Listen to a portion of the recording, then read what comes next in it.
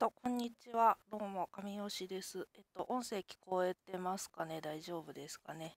ちょっとチャットで打ちます。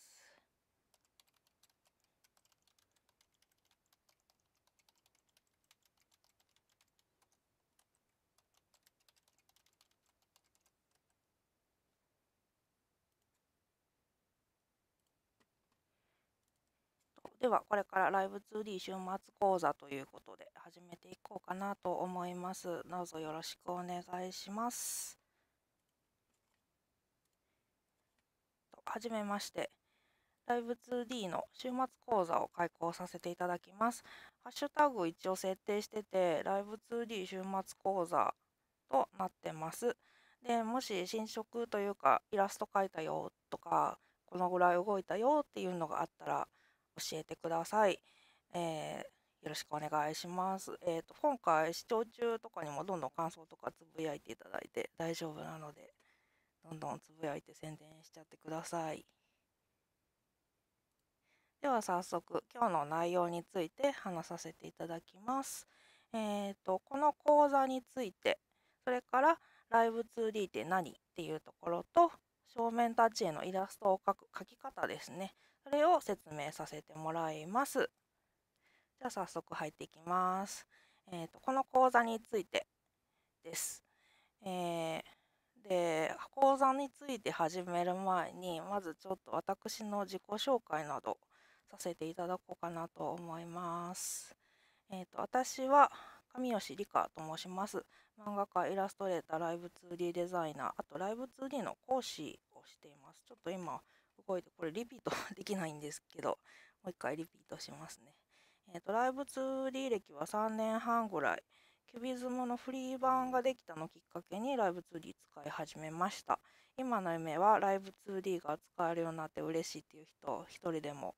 増やすことなので、皆さんこの講座を視聴して自分のこう作ったイラストを動かして自由自在に動かせるようになってくれたらすごく嬉しいなと思ってますので、よろしくお願いします。で、次にこの講座についてですね。この講座はバストアップのモデル、胸から上のモデルをゆっくりと時間かけて作ってみる講座になってます。全9回でだいたい2ヶ月ぐらいをかけて1つのモデル完成させていきます。公式の講座で、2日間講座っていうのがあるんですけど、ちょうどそれの内容を引き伸ばして、1週間に2、3時間ずつイラスト描いて、で切り分けて、ちょっとずつ動きを作っていったら完成するような感じの、ゆっくりした講座になってます。なので、社会人の方とか学生で課題が忙しい方にも、やっていただける内容にはなってるんじゃないかなと思いますので、ちょっと自信ない方もゆっくり進めていってくださればと思います。で、この講座も録画したやつをアップしておきますので、わからない人は繰り返し見て覚えていただければなと思います。で、講座のサンプルファイルについてですね、今回の講座のサンプルファイルは、ブース、ですね、この、講座の紹介ページ、私のホームページから、リンクも貼ってあります。ブース https と、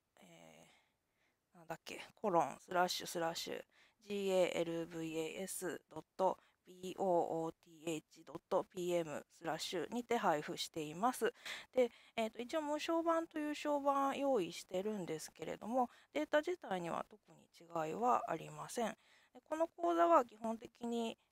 全部無料でやっていただけるというのを目標にというか理念にしてますので、もしこれ役に立ったよっていう人は投げ銭してくれると嬉しいなと思っています。で、講座のステップですね。9回なので9ステップに分けて講座を行っていきます。で、今日5月6日は Live2D について、Live2D の仕組みについてと立ち絵用のイラストを描く。で、来週は読み込むためのイラストの作業、大きなパーツを切り分けていく。再来週5月20日は、細かいパーツ、ちょっと分けるのが難しいパーツとか、ちょっと考えないといけないようなパーツなどの切り分け方を説明して、次に、読み込む前の最終確認を行います。で、その次から Live2D のキュビズムの操作に実際に入っていきますので、それまでに、今日から2週間ぐらいかけて、読み込む用のイラストを作っていくような感じになります。それから5月27日、モデリングの基礎ということで、一応、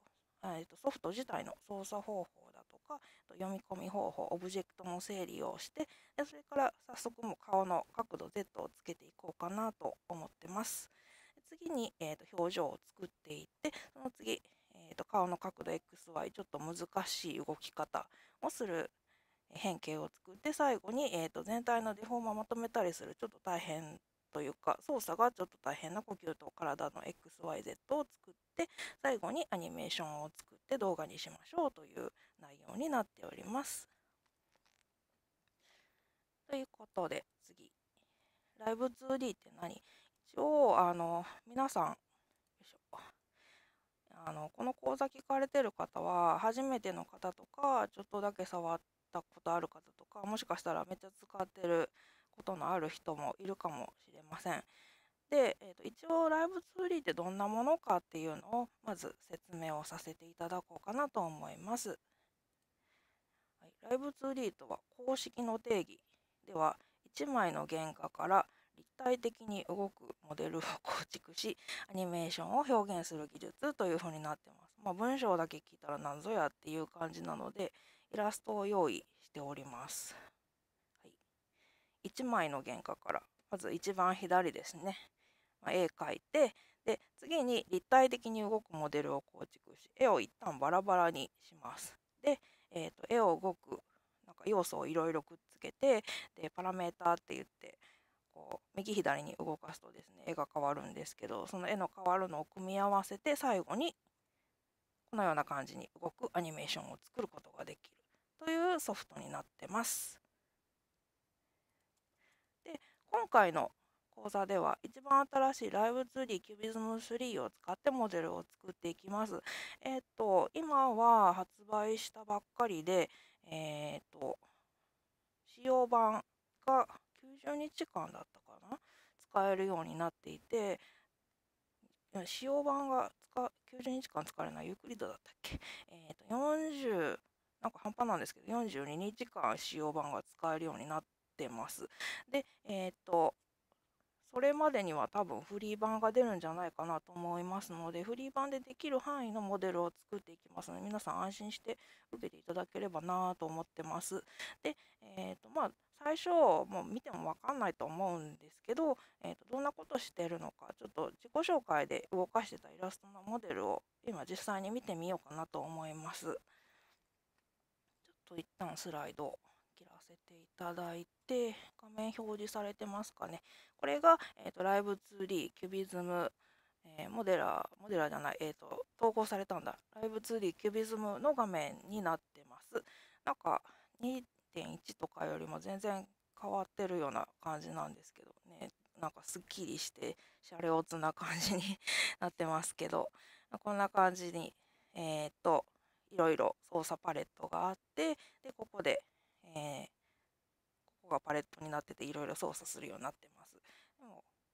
こういう感じで実際に動かしてみたりすることができます。ちょっとお待ちください。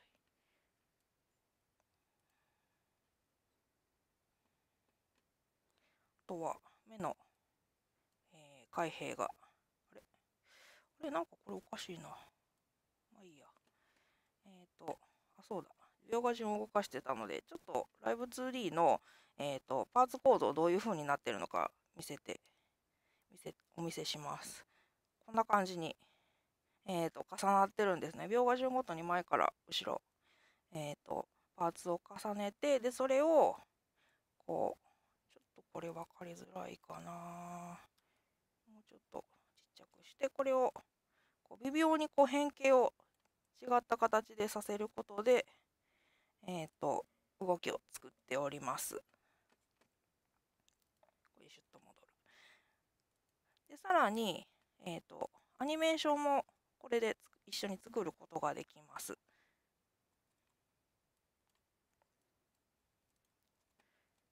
こんな感じで。こっちの下のタイムラインの方で、1秒を30コマに分けて、どのタイミングでこう動きを変えるかっていう風に作ってアニメーションを作っていくソフトです。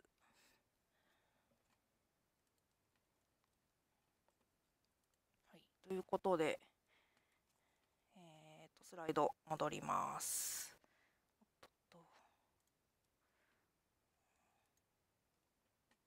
簡単でしょうっていうことで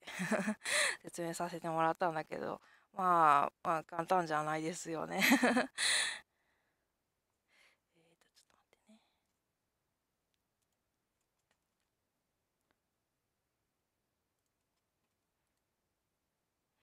ステップアップしてちょっとずつやっていければ必ず完成するので、皆さん、ついてきていただければなと思います。ライブ 2D の説明は終わらせていただいて、次は正面タッチ絵のイラストを描く描き方を説明します。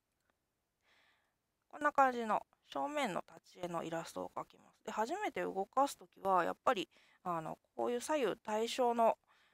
イラストで正面のイラストがおすすめです。右と左で大きさが違うと、それぞれにちょっと自分で考えて動き作っていかないといけないので、ちょっと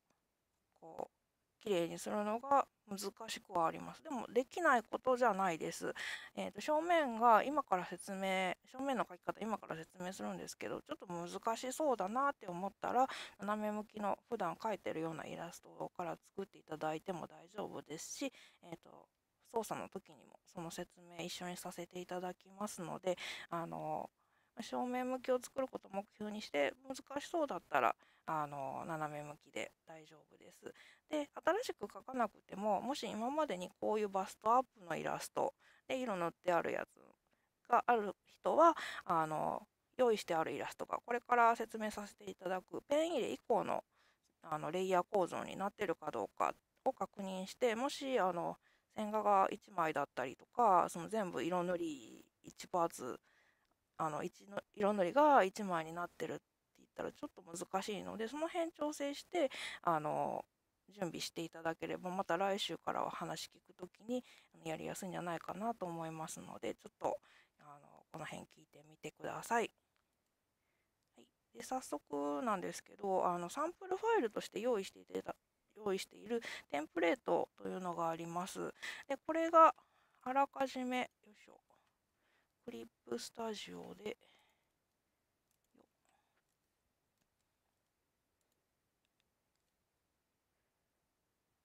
れでどうかな、クリップスタジオの画面が見えてますかね。あ、見えてるな。大丈夫だな。クリップスタジオで表示しています。で、上から、対象定規と、あと、絵を描くときのレイヤーを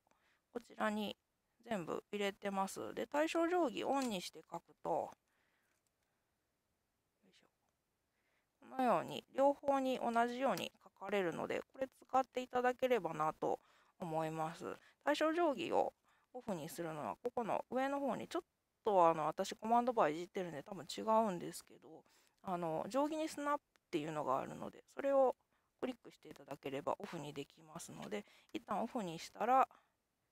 このように対象にならないように書けることもできます。で、サンプルがない人で、自分から最初に作るときじゃあどうしたらいいのっていう方、ファイルをまず作成します。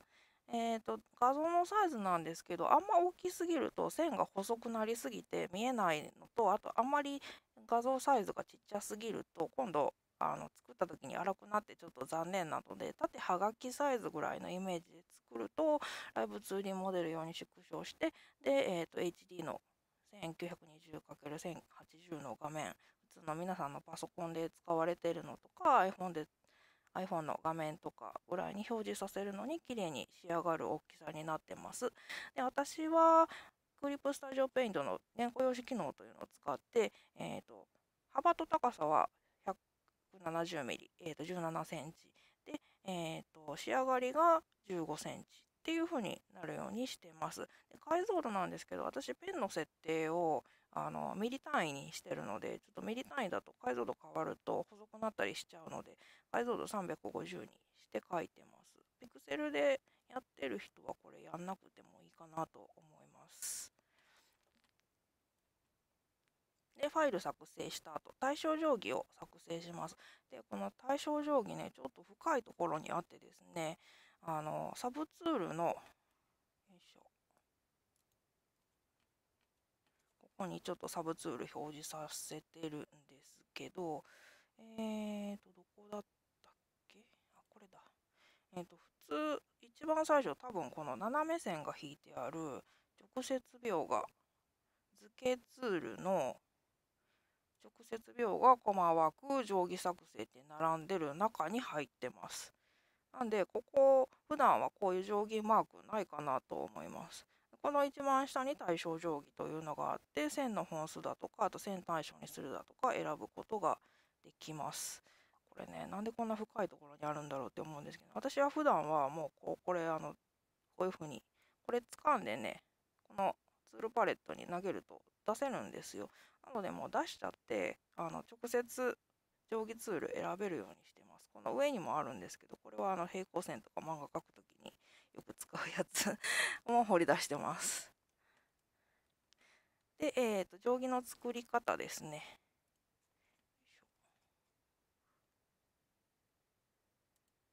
スライドに戻りまして、定規の作り方。対象定規を選択して、で、ツールプロパティの方はこんな感じで、線の本数は2本で、線対象。で、編集レイヤーに作成か、これチェック外すと新しくできるんですけど、その辺はお好みでっていう感じですね。実際作ってみます。レイヤーを新しく作成します。で、これでシフトを押しながらクリックでまっすぐ線が引けます。ちょっと画面が薄くて見えないんですけど、拡大したら真ん中引いてあるの見えますでしょうか。で、さらにこの上に、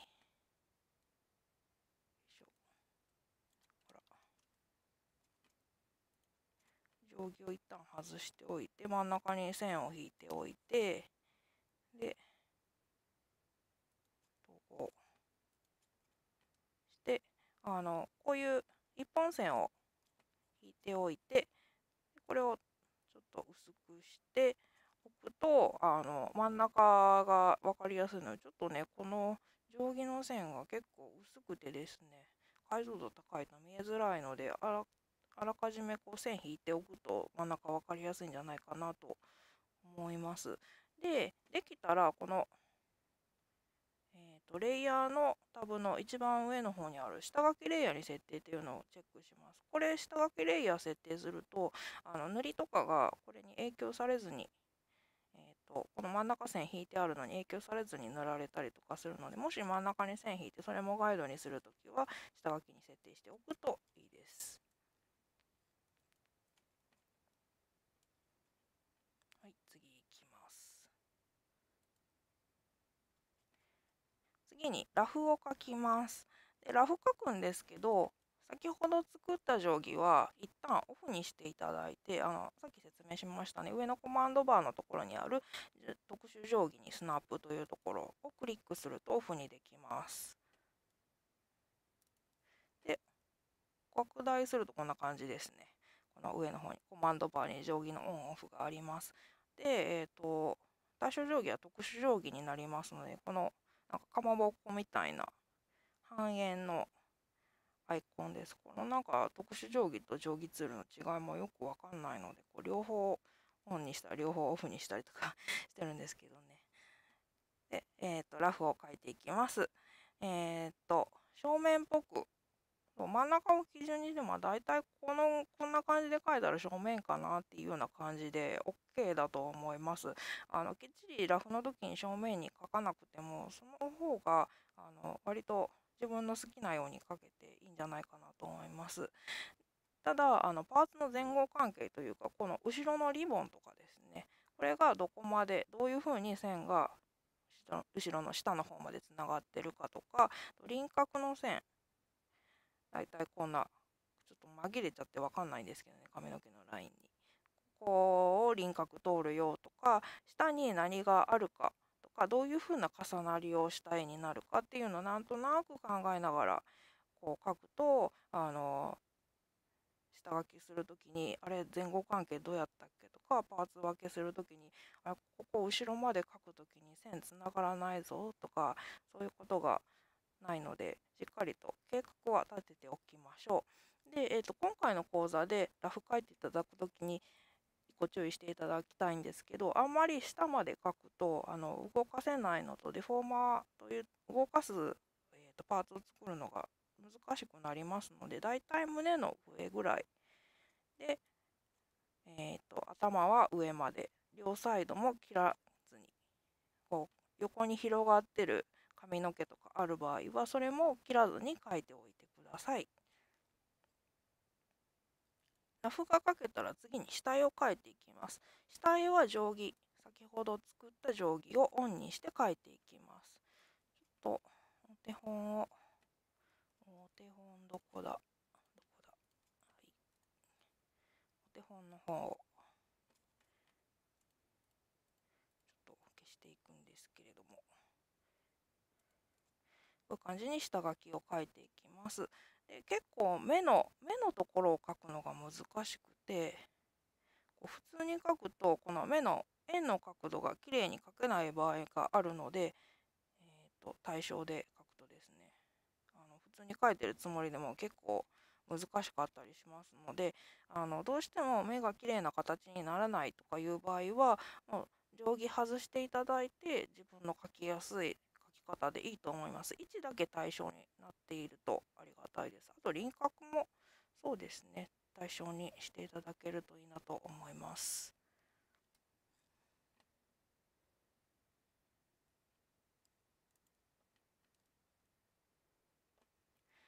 で、先ほど定規オフにして描くって言ったんですけど、このイラスト全体的に対象ではあるんですけど、前髪は、定規をオフにして対象じゃなく描いてます。これ一部に対象じゃないところを作ると、自動的になんか人間って目が補完してくれて、割と他のところもあんまりがっちり左右対称じゃないなっていう風になぜか見てくれるので、こう一箇所だけ対象じゃないところを作るといいですね。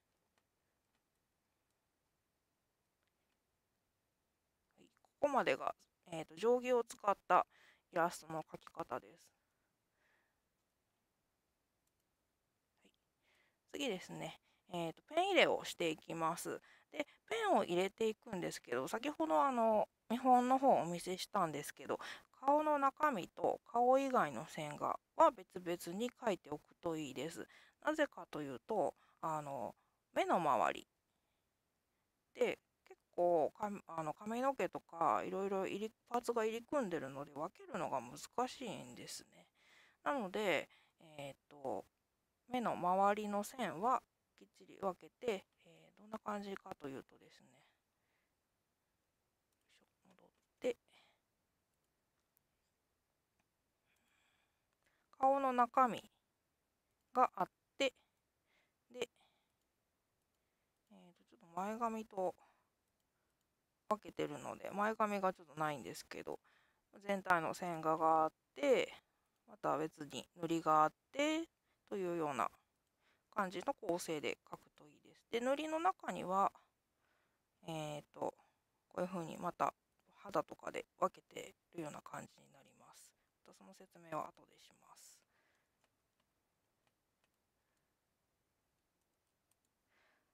で、例えばこの胸の飾りだったりとかはもう完全に独立したパーツというか、もう後々分けるの分かってるので、この胸のこのチョーカーの十字のやつ、これは別のレイヤーで描いて、塗りもこの下の肌まで塗っておくとかいう風にすると、後々分けるのが大変じゃないです。こういう髪の毛の入り組んでるところだとかは一気に描いちゃった方が実は影とか描きやすくて、私はそっちの方をおすすめします。この辺の前に出てる髪の毛とかはちょっと分けるの難しいので、後で分けても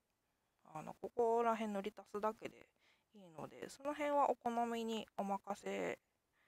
します。私は分けて描くことの方が多いですけど、もう一緒に描いても別に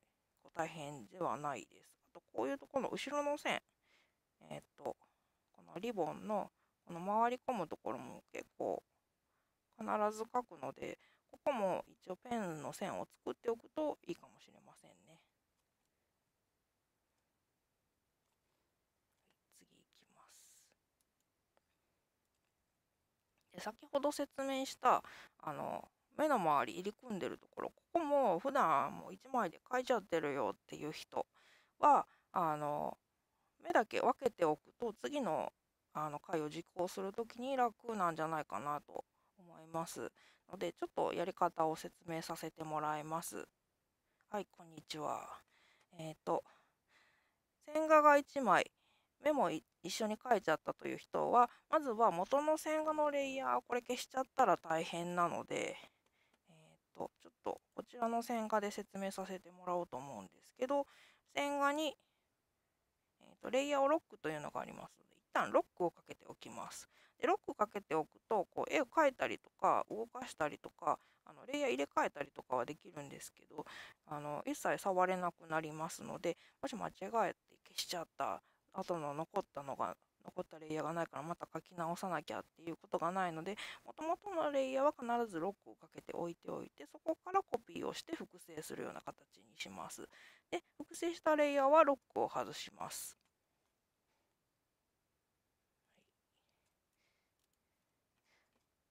で、その複製したレイヤーで切り抜きたいところを選択範囲で囲います。どこ切り抜こうかな。胸のところの十字のとこだけちょっと切り抜いてみましょうかね。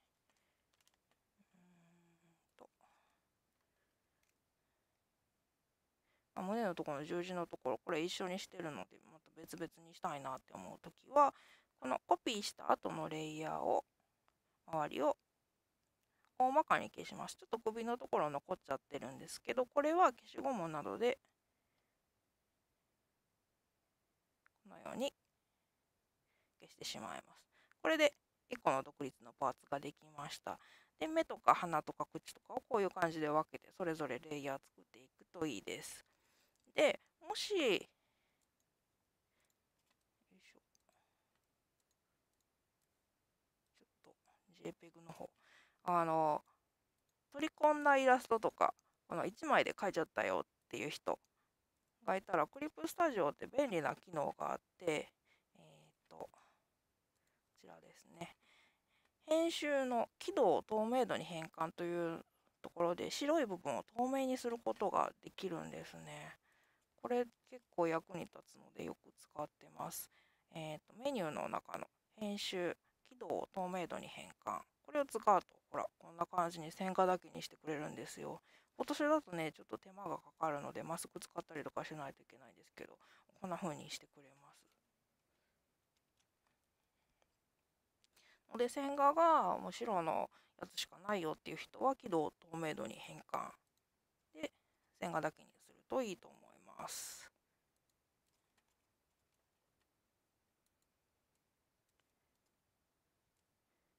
次ですね。で、パーツ分け向けの絵。ということで、塗りについて説明させていただきます。普段通りイラスト塗っていただいていいんですけど、この時にできれば、よいしょ。ちょっと戻る。よいしょ。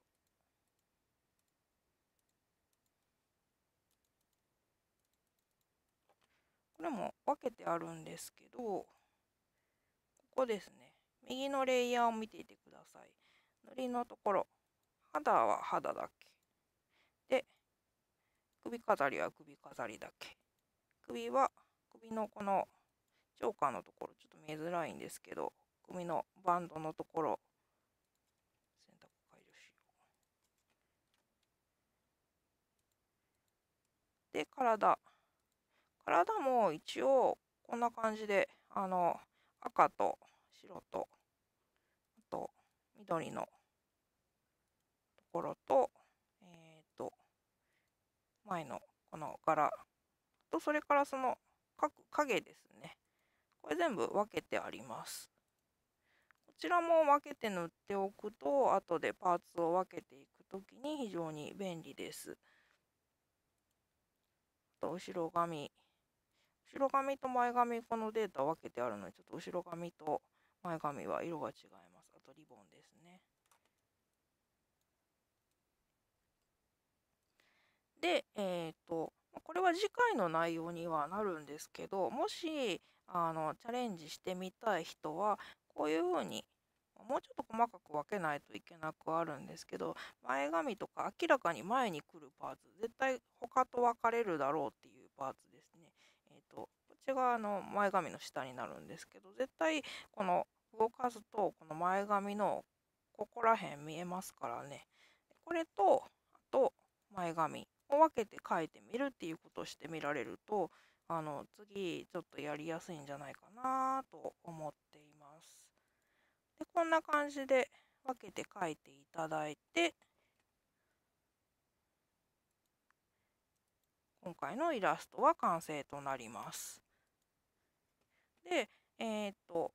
ちらのレイヤー構造なんですけど、サンプルのファイルと一緒になります。上の方に顔の中身別々にレイヤーフォルダに入れてます。でレイヤーフォルダ必ず活用していかないと、ちょっとレイヤー増えすぎると、こういう感じでこう、影とか塗りとかがこうバーって重なって、ここに何があるやら分かんなくなるので、必ず同じこう塗りの肌だったら肌はまとめてレイヤーフォルダに入れておくっていう風に管理をしていきましょう。できたら塗りと線画も編集している時点で分けておいた方がいいです。こういう感じで顔の中身と、顔の中身以外を分けたパーツ構成で、線画とあと塗りは分けた状態の絵を描いていってください。これが今週の、やっていただく内容となってます。以上でイラストが完成できました。で、今週はまずこのイラストを描いてみることから始めていただければと思います。で来週は、大まかな前髪のパーツを分けたりとか、輪郭のパーツを分けたり、耳や首を分けたり、あまり大きい操作をしないパーツの分け方をしていきます。ということで、来週も頑張っていきましょう。ご視聴ありがとうございました。だいたい30分ぐらいですね。はい。お疲れ様でした。本当に来ていただきありがとうございました。また来週、21時から30分ほどの予定で行っていきますので、ぜひまた、イラストを描いてきていただければと思います。本当にありがとうございました。では終了させていただきます。バイバーイ。